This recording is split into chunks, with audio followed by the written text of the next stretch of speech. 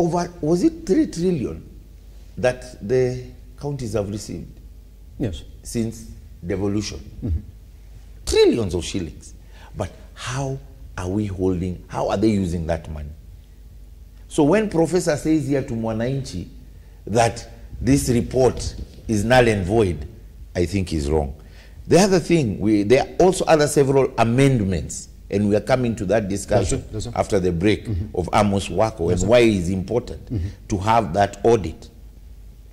The IEBC amendments to 2023, which propose yes. changes to the select panel which remember it had polarized. Raila had said if you go ahead and appoint officers, yes, to now, or people start giving their CVs, yes, or you do those interviews, we will not accept. To the street again. But however, now, yes, you can see that clause here. And there will be changes to the selection panel. Does it? And guess what? And then also the other matter is the delimitation of electoral boundaries.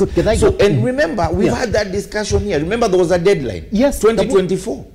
March. So when this brother talks about this thing being flavious or having no weight, yes, I think he's wrong, and he's very wrong. The other thing, before, wait, please, yes, brother. Yes. Let me just teach him kidogo.